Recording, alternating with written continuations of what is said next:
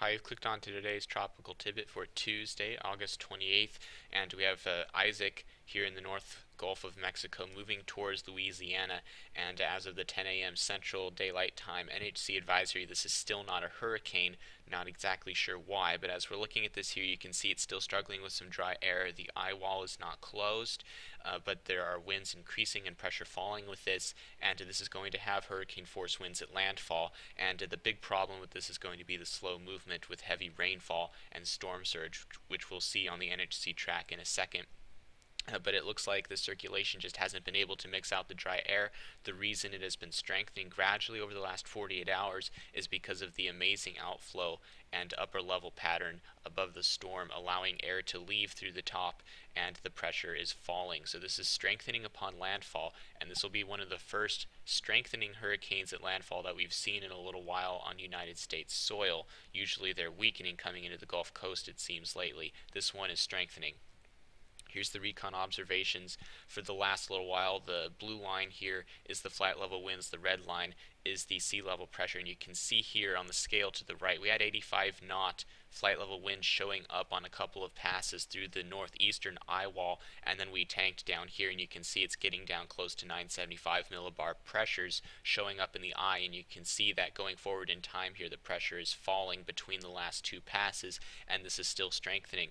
And why 85 knot flight level winds do not support a hurricane, I'm not sure. Even taking off 20%, the full reduction for an estimate at the surface from flight level, you still get 68 knot winds, which are well above hurricane force. There was a drop sound observation directly at the surface of 70 knot winds, which supports hurricane status. The NHC has decided not to upgrade. I really don't know why, but hurricane warnings are out for the coast, and this will be strengthening. And the problem with this is you can see the flight level winds going up. As these strengthen here, when the storm comes ashore, turbulent mixing due to the friction of the surface and collapsing thunderstorms due to no support from the ocean cause these winds to come down towards the surface. And we see this a lot where the winds suddenly burst right on shore, and the coastline is going to get upper category 1 to lower end category 2 possibly winds coming down from aloft and hitting the surface. And even if the SFMR instrument isn't measuring surface winds now, they're definitely going to be there on the coastline. So there's going to be hurricane conditions with this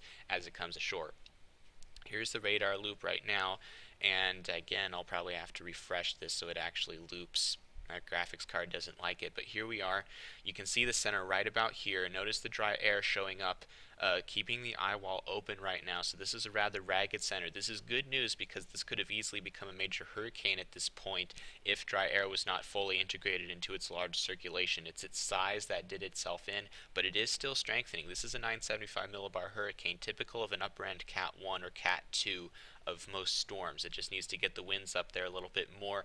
It's wobbling a little. You can see a little bit of a wobble west-northwest this morning, so this is probably going to take it west of the mouth of the Mississippi River now as it comes into Louisiana. The problem with this is it's coming in west of here, which means it's piling in the water on the eastern side, and of course this is going to be nothing compared to Katrina, but with a slow moving storm, the storm surge is going to be larger than you would expect with a category 1 hurricane.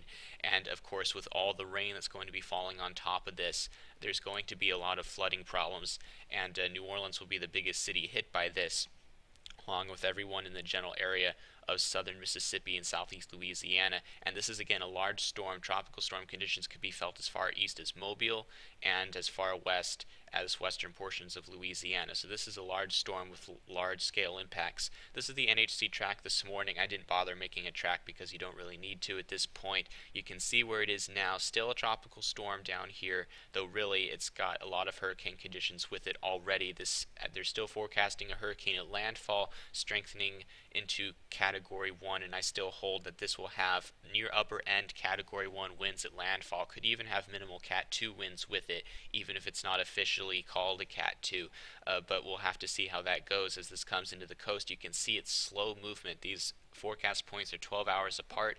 You can see it takes a full 48 hours to get through the state of Louisiana, and given its size, this is going to be a full 48-hour period of rainfall for these regions here along the coastline, and there's going to be a lot of flooding potential with this. The HPC precipitation map for the next 5 days shows a maximum of 1.5 feet of rain showing up just east of New Orleans here. Everything in yellow on this map is over 10 inches of rain, and this is going to be a big problem, and folks should take their guard down on this. The wind may not be the biggest issue with this system, but rainfall definitely will be. So this is going to be known probably for its flooding potential.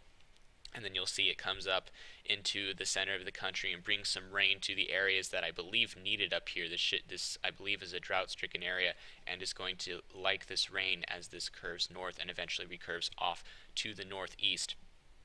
So overall, this is will be a strengthening hurricane upon landfall. Not officially a hurricane yet, but it is getting there. It continues to strengthen, and although it looks ragged on satellite, this is definitely a beast and will be bringing nasty weather ashore. Hopefully folks are prepared for this, and it'll be making landfall tonight. 12 to 24 hours from now, it'll be on shore. So we shall see what happens. Alright, that's it for today. Thanks for watching.